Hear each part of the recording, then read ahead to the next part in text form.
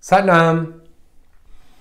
Okay, here's a meditation that is better than a cup of coffee. If you feel like you need that cup of joe to kind of just kickstart you in the morning to get the things going and get yourself motivated, well, this is a gazillion times better than a cup of coffee. And it's a meditation, oddly enough. And it's something that you all probably, or at least hopefully, do every single day. Usually it's something that we do in the morning. There's a slight difference, though, on how you're going to do this thing that you normally do every single day. And it is a meditation, because what is meditation but singular focused attention? That's meditation. Singular focused attention. So this process, this meditation process that, again, you all do, but we're going to alter it just slightly. And here's what it is. And as soon as I say it, most of you are like, I'm fucking get it. I ain't doing that. But here it is. Every single morning, if you want to be bright, if you want to be alert, if you want to capture the day, if you want the rest of your day to go downhill with ease, then do this. What is this thing going to do for you? Physically, this thing is going to create a shift in your glands and your nerves. Because what it's doing is it's having an adverse effect on your body where you start to freak out. And as you freak out, your body needs to meet the challenge. So if in this process you can meet the challenge during this period of time,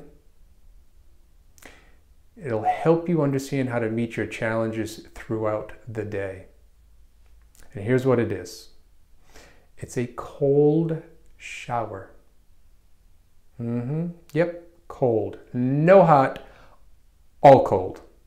And I know a lot of you are like, yep, boop, next video. But please, it's a form of hydrotherapy. The yogis call it Ishnaan. And it is an ancient technology that they used to help heal the body. Don't think of the water, the cold water, as your foe, as your enemy. It's not. It is your absolute best friend. If you're sore from working out, what do most professional athletes do? They get in an ice bath. I'm not talking about taking an ice bath.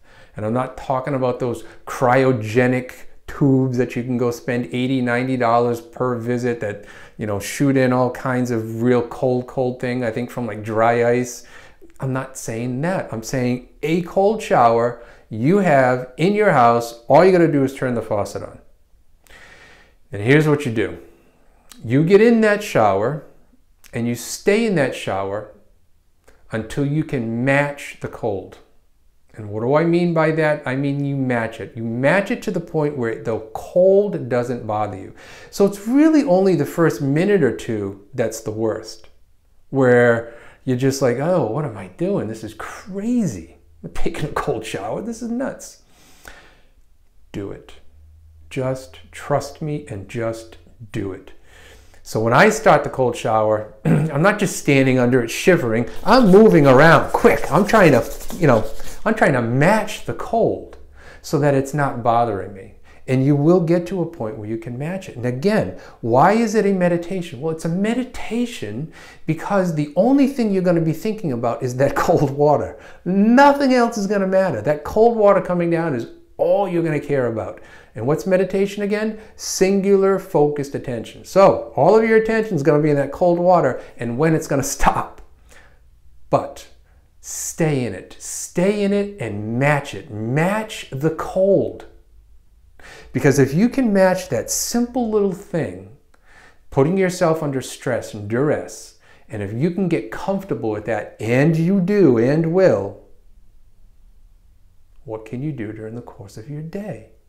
When challenging situations arise, what will you do? What can you do? You can match it. So this is teaching you to match it. And again, physically, this is secreting different juices that are coming out of the glands. This is taking the blood and bringing it back into survival mode. So it's trying to protect everything. And then once we get out of that shower and our bodies start to warm up again, all that nice juicy stuff that the glands have just secreted now come back into the blood, and that starts to filter through your whole system. Again, there's a whole technology on this Ishnaan that the yogis do. Just take a cold shower. Stay in it until the cold doesn't bother you. And it'll bother you initially, but once you match it and you get out of that,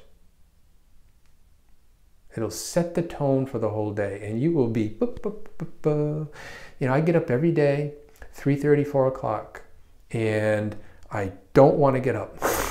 I just don't. I don't want to get up. Every single morning, I'm just like, oh boy. And I get in there, and it's not until I get out of that cold shower that I'm like, all right, let's go. I'm ready for the day. And I'm ready. And I'm like, all right, let's go. It is a game changer. It is something that you can easily do for yourself. And it does make such an impact and difference in your psyche as well as your physical body. So, cold shower. Don't be afraid of it. Use it. It's there, ready and available, waiting for you. It's your friend. Let it transform you. I wish you well. Sat Nam.